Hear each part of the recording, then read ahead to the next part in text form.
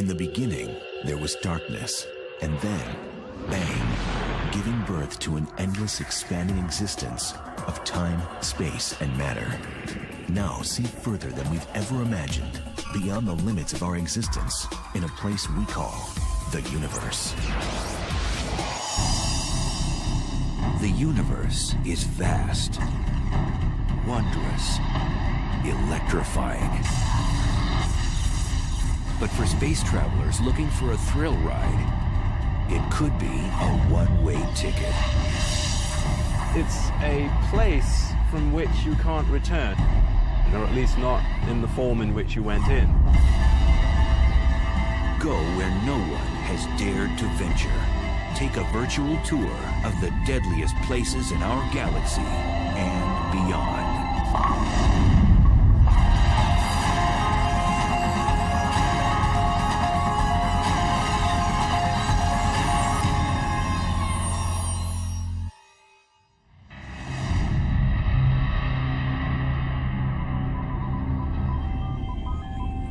It's the ultimate frontier adventure. Space travel.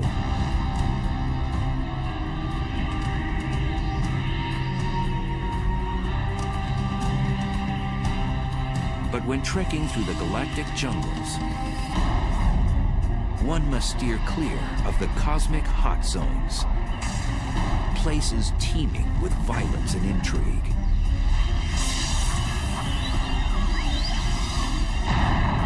There are dangerous places, certainly very energetic phenomena that are a lot more powerful than atomic bombs being detonated. Infinitely more powerful.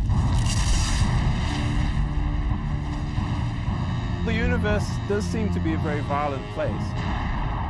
It seems to have been born in a violent explosion called the Big Bang, and there's all sorts of violent processes going on.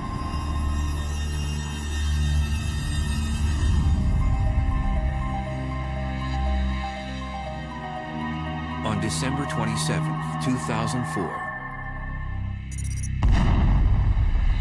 satellites picked up the greatest cosmic explosion ever recorded. A blast 30,000 light years away, which had the power to briefly alter our planet's upper atmosphere.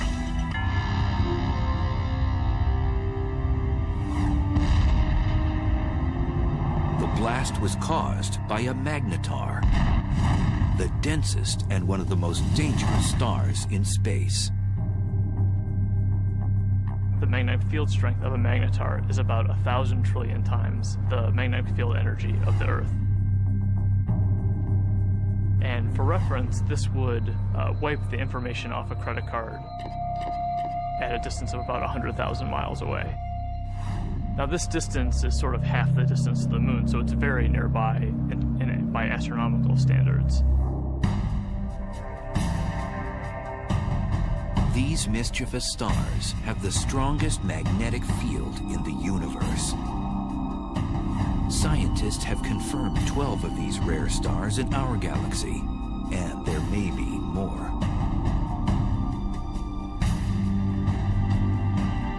Caltech's Brian Cameron scans the Milky Way for these strange stars.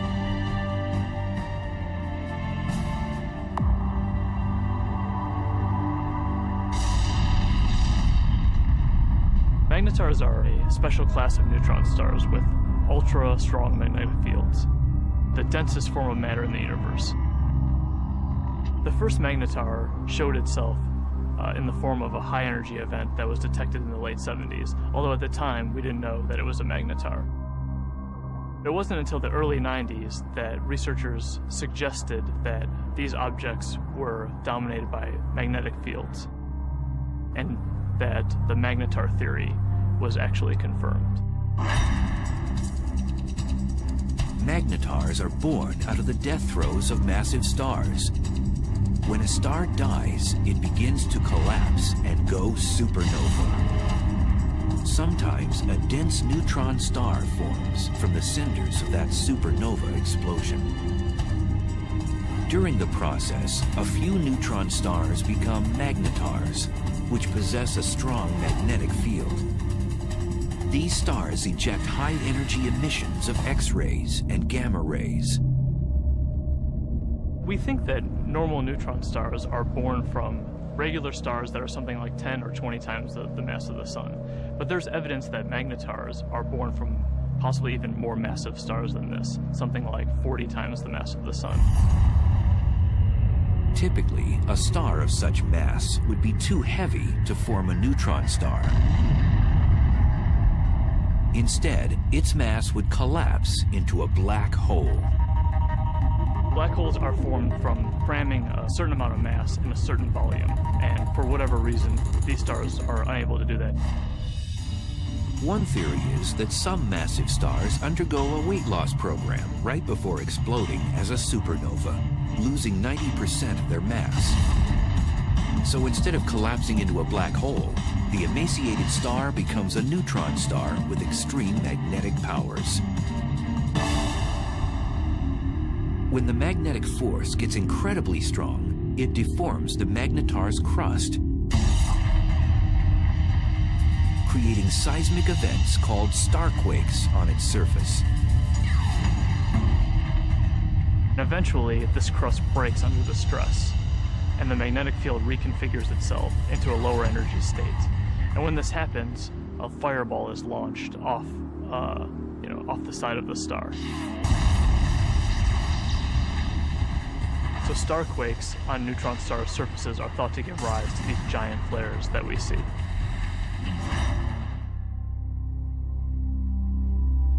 After a magnetar undergoes one of these flares, it outshines all the stars in the galaxy for the few tenths of a second that it's taking place. Within these giant flares are short bursts of gamma rays which move at the speed of light. The giant flares from magnetars are gamma ray bursts. They're very short in duration, less than a second, and have very hard X-ray spectra compared to another class of gamma ray bursts. If a deep space traveler veered off course and was unlucky enough to pass within 700 miles of one of these massive objects, the consequences would be horrific. The magnetic field of the magnetar can literally warp the atoms in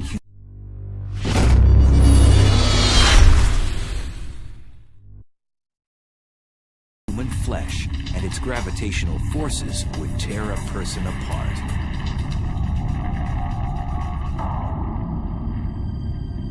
So then, how close would a magnetar have to be to wreak havoc in our solar system?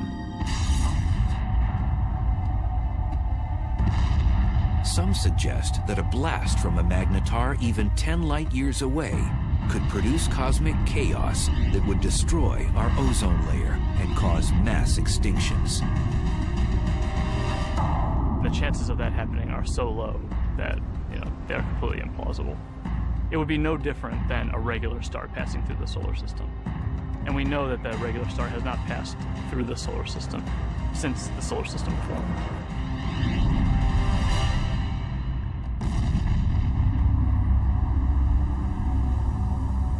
Scientists think that magnetars are only a few thousand years old and will become dim after 10,000 years. We're just now starting to understand the life cycle of magnetars. We think that they're very young, but how young is still uncertain.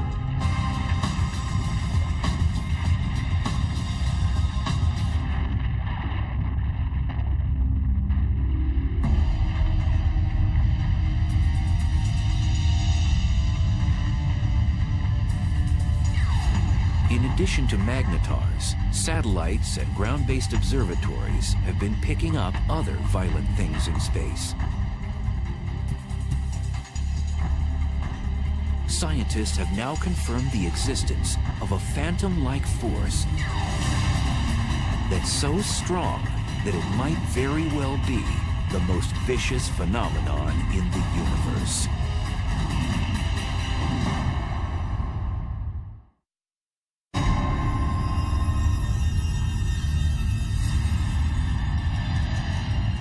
filthy villains haunt each and every galaxy. One particular beast tears up anything in its path and gobbles it down like a cocktail hors d'oeuvre.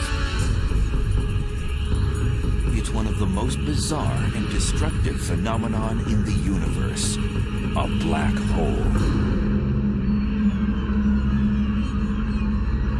I think a black hole is the place which is more violent than anywhere else in our universe. It's like going over the edge and you can't get back. It's fatal attraction, I suppose.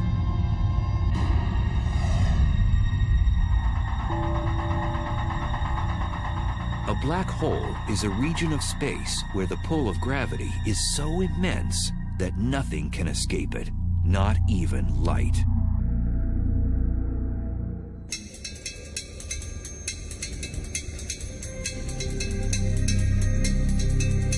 Astrophysicist and triathlete Ferial Ozel is attempting to unlock the mysteries surrounding this elusive cosmic force.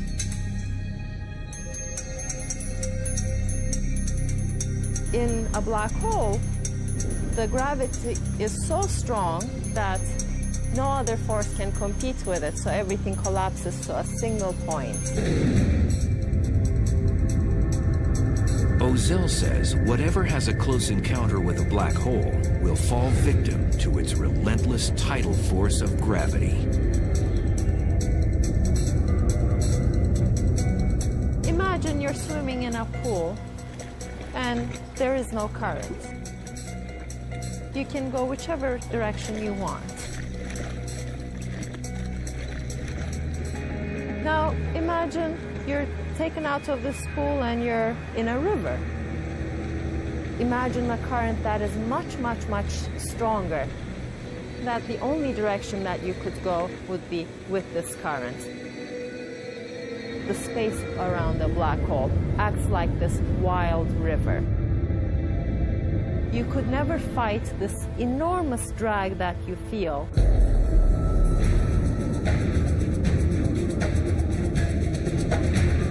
As an object approaches the edge of the black hole, called the event horizon, it reaches the point of no return. As you come closer and closer to this event horizon, you would already be approaching this extremely fast motion of space under you. And your only future direction is now into the black hole.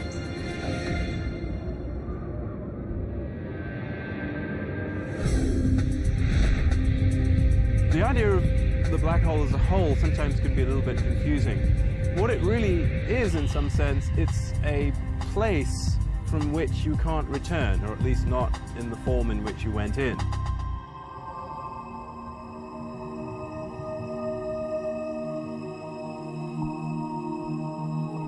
Black holes are difficult to detect because, as the name suggests, you cannot see one by itself because it's black. But scientists have spotted a black hole when its gravity affects something else in space, such as a passing star. A completely isolated black hole would not be visible. What we really see from a black hole is actually the hot material that's swirling around it and that's being sucked into it. So in the neighborhood of these powerful black holes, you'll get a lot of radiation resulting from the black hole pulling in material and stretching it and twisting it as it's falling in. Black holes consume anything in close range, and there are billions upon billions of them prowling the universe.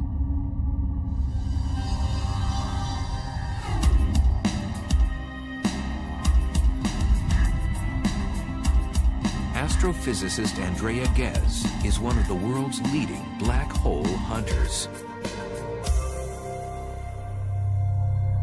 Black holes are not picky eaters. They'll dine on whatever get nearby. So they will happily eat gas. They will happily consume a star or a planet. When a black hole dies in a star, it does so first by tearing it apart. You might think of silly putty being stretched out, and then it just streams on in, sort of like water going down a drain. It's completely pulverized.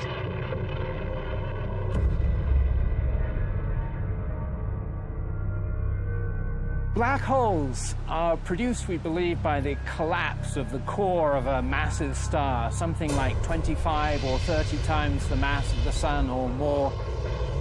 When it comes to the end of its lifetime, a massive star burns its core all the way past helium, carbon, nitrogen, oxygen, all the way to iron, which has no more nuclear fuel. And when that iron core builds up to a certain mass, there comes a point where it can no longer support itself, and the core will collapse all the way to a black hole, producing at the same time a supernova.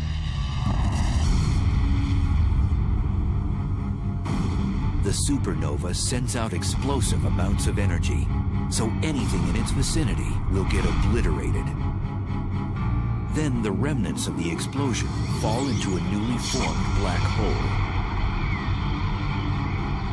And it seems the key to the black hole's allure is gravity.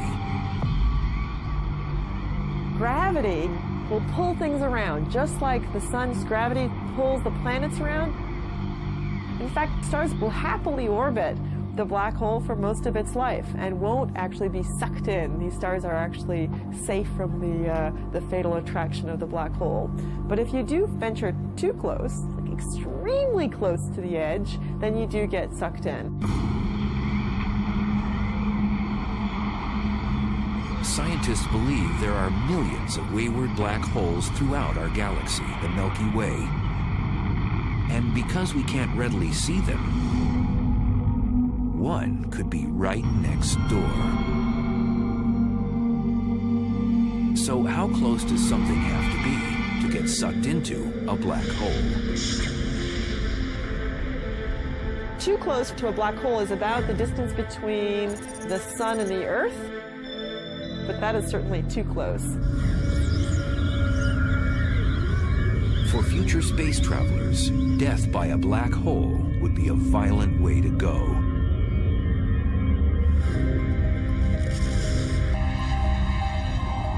The method by which a black hole could kill you depends on how big the black hole is. They come in two categories.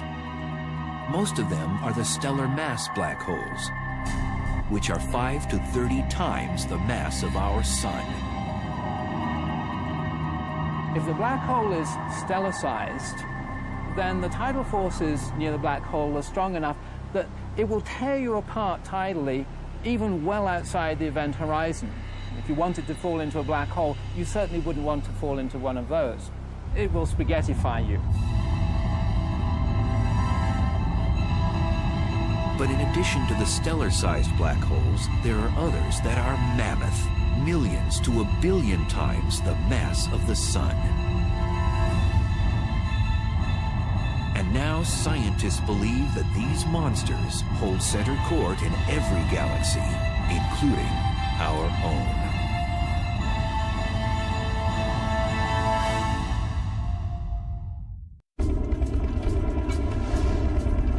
Black holes. They're one of the most mysterious and potentially dangerous oddities in space. A black hole has a ravenous appetite. It sucks in everything in its path and spits out what it doesn't devour.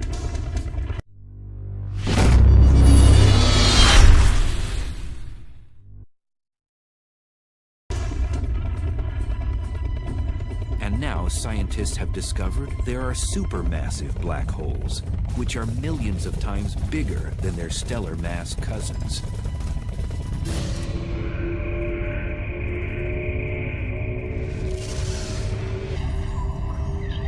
And evidence suggests that supermassive black holes were born after the Big Bang, when the universe was first created.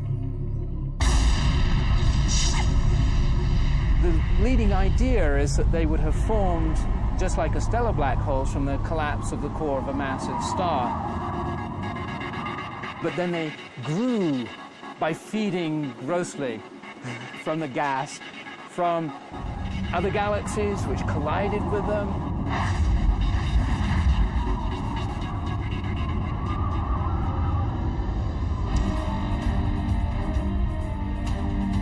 Scientists have discovered that these black ogres wield their power in the center of galaxies. The supermassive black holes are at the center of the galaxy, most likely because they're the most massive object within the galaxy. Massive objects tend to sink to the middle, so you'll always find them at the center of a galaxy. For a long time, scientists didn't think a supermassive black hole existed in our neck of the universe, the Milky Way.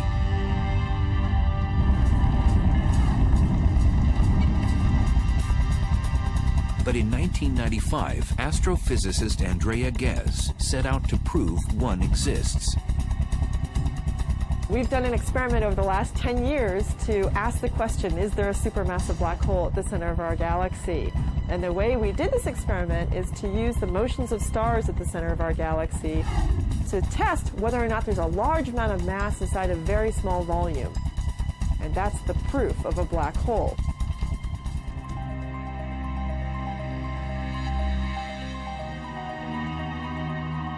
At the Keck Observatory in Hawaii, which houses one of the largest telescopes in the world, Ghez began using a groundbreaking technology called adaptive optics, which brings into focus faraway objects. So this is without adaptive optics. This is what you would see. In this big square, there's nothing. We turn adaptive optics on, and you see the stars. This region contains the stars that provide the keys to our experiment. So we want to watch how these stars move. Ghez noticed that there was a large cluster of stars orbiting around an invisible object at the center of our galaxy. And they were moving at an unusually rapid rate. So we can actually see these stars that are really close to the center, and we can watch them go around. Those stars go around the black hole just the way the planets orbit the sun. The orbits tell us where the black hole is, so it's located right where the star is. That's the center of our galaxy. And the details of exactly how fast these stars are going around and how tight the orbits are tells us the mass of the black hole, which we think today is 4 million times the mass of our sun. For Ghez, confirming that a supermassive black hole indeed exists at the heart of our galaxy was like summiting Mount Everest. It was incredibly exciting to discover the supermassive black hole at the center of our galaxy, simply because it was a question we had set out to address. The question, is there a supermassive black hole? We could design an experiment that actually got at it.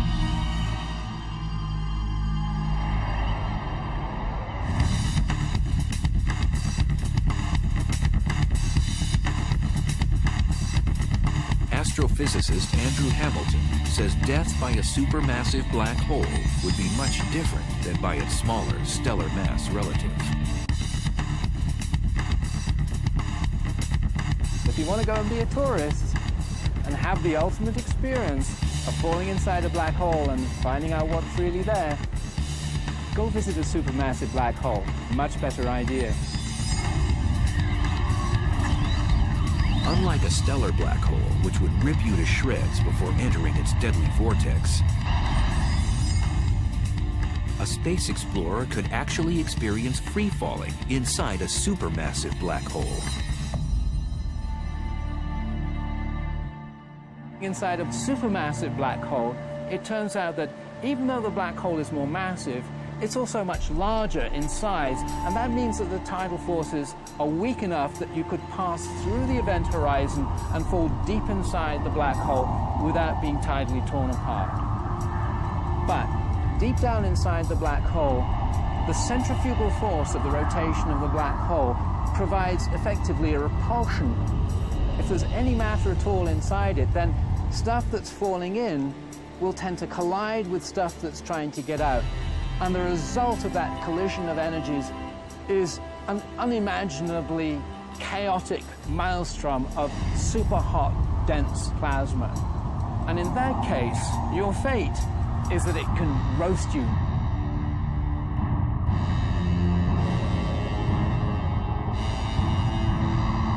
So how close would space travelers have to be to get sucked into a supermassive black hole in the center of a galaxy? For a supermassive black hole, you would have to be about 1 million to 1 billion miles from the black hole to feel its influence.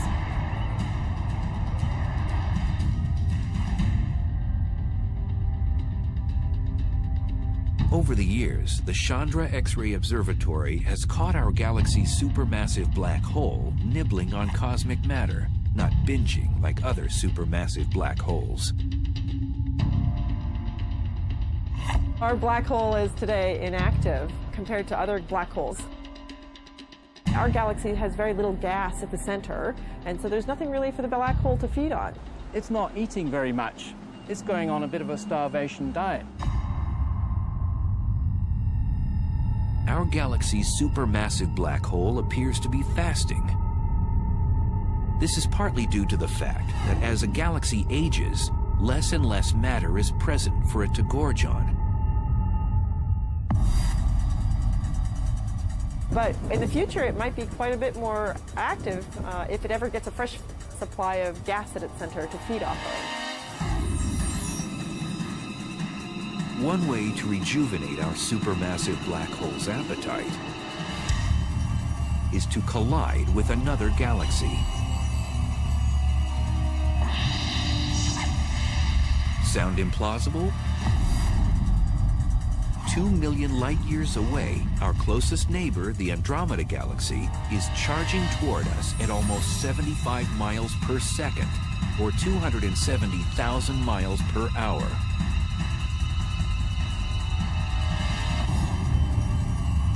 In the future, scientists predict the two galaxies will collide. And upon impact, the larger galaxy may engage in one of the most primitive acts known in the universe.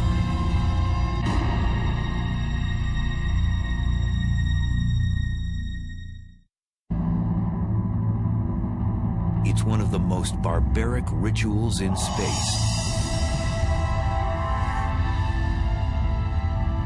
A larger galaxy eats a smaller one.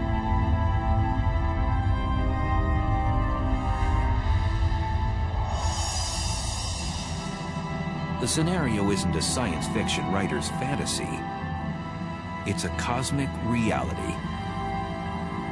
It's called galactic cannibalism.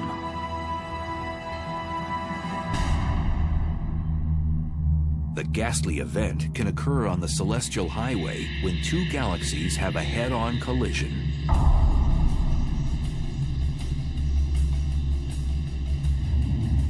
Both eventually meld together in a less than harmonious merger.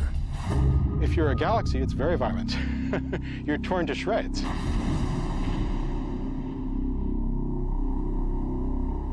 Joshua Barnes studies galaxy mergers. Acting like a crime scene investigator, he admits his research is a bit like inspecting a car crash. Imagine that you come across the scene of a car crash.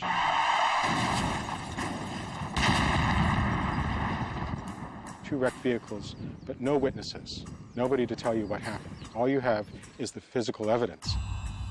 That's basically what we have to do when we study colliding galaxies. So there are no witnesses to a galactic collision. All that you have is the present state of the wreckage. So you have to conduct a sort of forensic investigation to try and figure out what happened on the basis of what you have today. If they collided head-on, you would know because the fronts were squashed up, but if they, say, sideswiped each other, which is actually more likely in galactic collisions, that would leave you a completely different pattern of wreckage, and you could interpret that. So what causes galaxy mergers? It's gravity.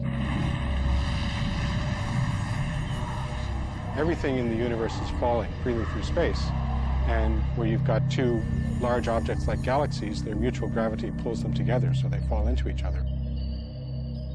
So it's really just the force of gravity pulling things around. The galaxies that we're seeing colliding today, most of them have been bound and destined to collide for upwards of 10, 15 billion years, and they're only now just making it to that first collision.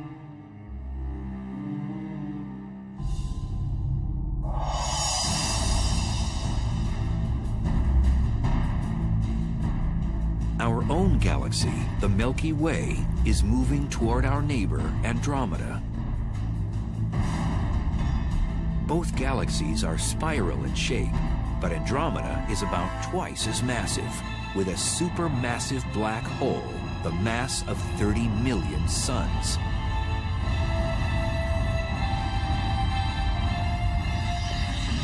It'll look a lot like a dance. And you see the two galaxies come close together, so they kind of dance around each other, getting closer and closer and moving faster and faster before they finally come together. But at the point of impact, these galactic dancers will do more than pirouette. Each one has a spiral disk of stars, and then surrounding that, a halo of dark matter, invisible material that we can detect by its gravitational field. These two dark halos, which are much larger, will overlap as the galaxies pass by. Eventually, as the two galaxies spiral around each other closer and closer, you can no longer distinguish them as separate systems, and finally the nuclei merge.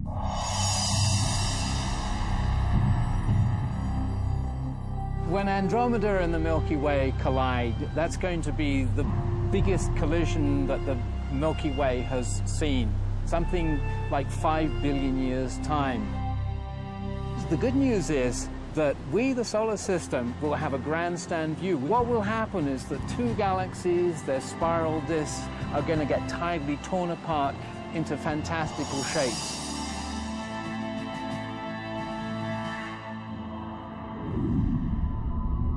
When the disks start to get close to each other, they'll throw off long streamers of stars, so-called tidal tails. And what happens to the sun and the solar system, should we still be around, it really is hard to predict. We could get lucky and be on one of those tidal tails and get a sort of bird's eye view of the whole process as we fly out. Or we could get thrown into an orbit plunging towards the center of the merging galaxies. There's basically no way to say.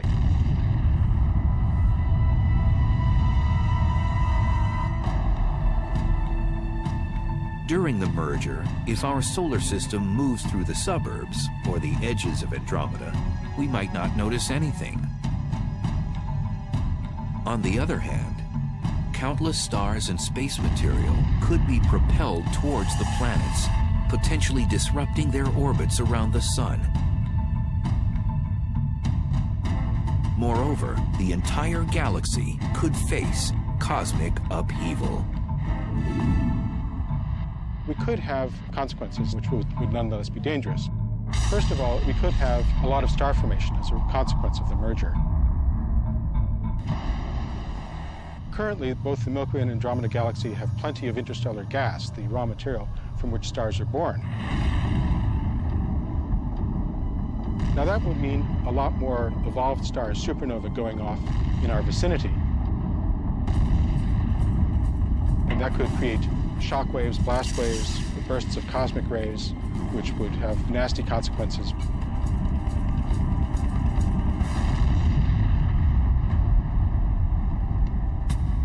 After the merger, the fate of our solar system is uncertain, as the supermassive black holes of Andromeda and the Milky Way vie for power in the newly jumbled galaxy.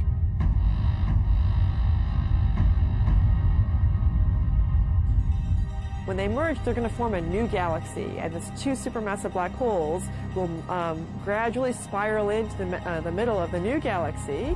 They will be a binary black hole for a short time.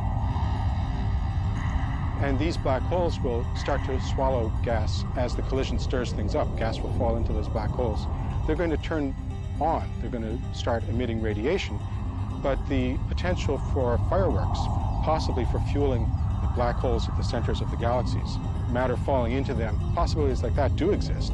And then the only safe place to watch the process would be on one of those tidal tails riding out and escaping the collision.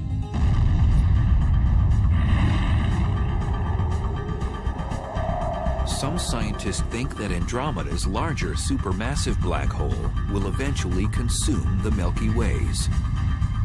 The two black holes will spiral in the center and become a binary black hole, and ultimately will merge with one another to become yet an even bigger supermassive black hole.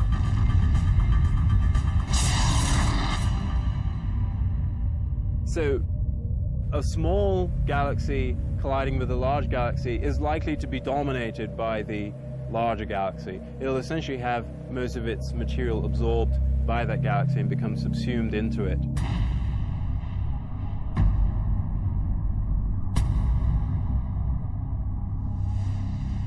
Scientists believe galaxy mergers are a way of life in the universe.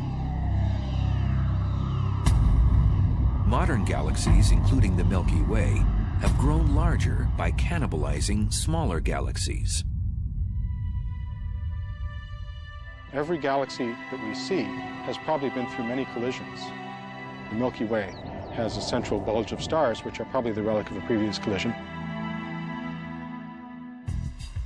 Most scientists agree that the much-anticipated merger between the Milky Way and Andromeda won't happen for at least 3 billion years.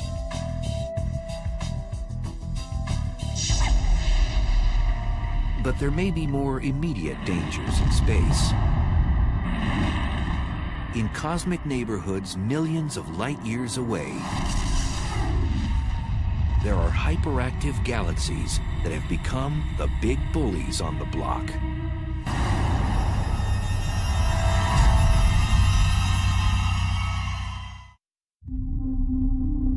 At the heart of some galaxies lives a cosmic monster. It transforms a run-of-the-mill galaxy into one of the brightest and deadliest in space. Quasars are peculiar objects, each powered by a supermassive black hole that continually swallows large amounts of matter, 10 to 20 stars every year. At the core of these objects lives a very large black hole. And the role of that black hole is to actually generate a huge amount of energy.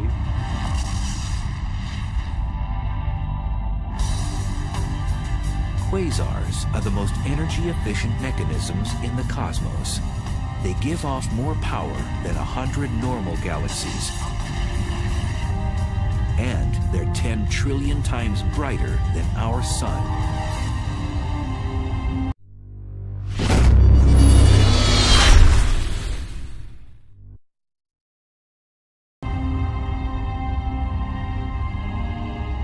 So how are quasars created in the universe?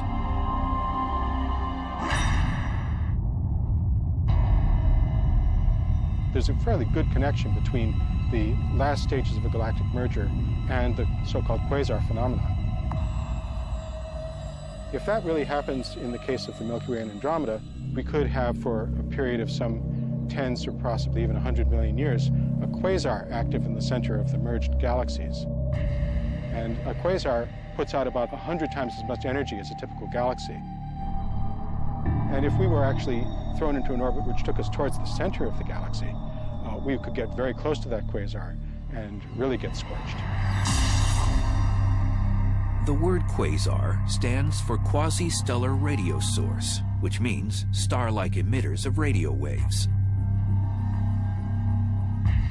The word was coined when the quasar phenomena was still a mystery. Now we know they're not star-like at all. In addition to emitting radio waves and visible light, quasars also give off ultraviolet rays, infrared waves, X-rays, and gamma rays. All deadly if something or someone gets too close. A quasar is a supermassive black hole at large distance that is active. It's powerful, it's emitting light, and we can observe it in many wave bands. Quasars were first discovered in the 1960s, but as radio telescope imaging got better, astronomers discovered that some of those quasars also have powerful jets beaming out of them.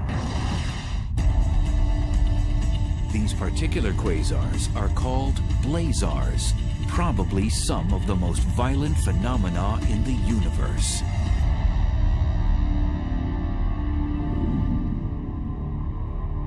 Blazars are powered by black holes, just like quasars, but they're somewhat different in that all of that energy is being focused, or a large amount of that energy is being focused into jets, which are streaming out. A blazar's aggressive plasma jets produce radiation in the form of radio waves all the way through the spectrum up to high-energy gamma rays.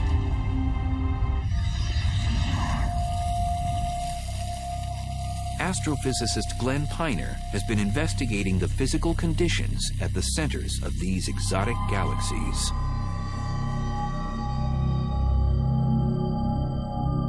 We can use this fountain to visualize the geometry of a blazar. If that circular base of the fountain represents the accretion disk, then the jet of water that's coming up represents the jet of plasma coming out from the blazar. And if the Earth is sitting up in the direction that that water is going, then we would see this object as a blazar.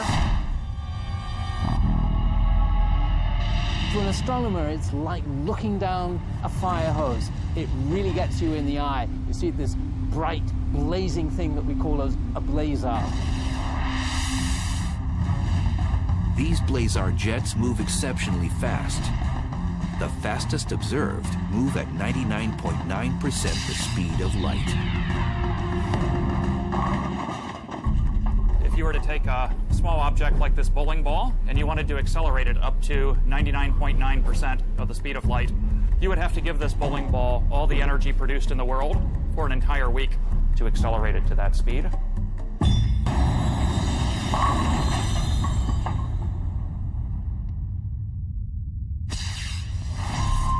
And in these blazars, we're accelerating not just small objects like bowling balls, but large masses of the mass of the planet Jupiter, or larger, to those speeds. So they're being given incredible amounts of energy by this efficient engine. Blazars pose unimaginable consequences to cosmic objects that get too close to its deadly jet. If there was a planet relatively close, a few light years from the actual jet, the radiation on that planet could be millions of times what it gets from the star. It would be continually exposed to high levels of radiation. So I don't think we want to look for life on a planet that would be orbiting a star that's in a blazar jet. Scientists link radio telescopes all over the world to achieve the magnification needed to zoom in on a blazar jet. So to give you an analogy for what kind of magnification that is, that would be magnification sufficient to read a newspaper that someone was holding in New York from Los Angeles. We'd love to look as close to the central black hole as possible so we could actually figure out how nature is accelerating these jets and getting them up to such high speeds. And we'd also like to know what it is actually that the jets are made of, because it turns out that's something that's currently not known. Until more is known about blazars, astronomers will keep a neighborhood watch for them, as well as all the other dangerous places in our uncontrollable universe.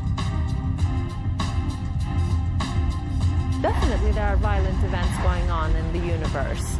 Much, much more energy than we can even imagine on Earth. There are trillions of suns shining all at once. Those are the kinds of energies that we're talking about. But in that case, the fact that we are far away from them helps the survival of our species. If we're actually traveling through space, then definitely we will have to be worrying about these events.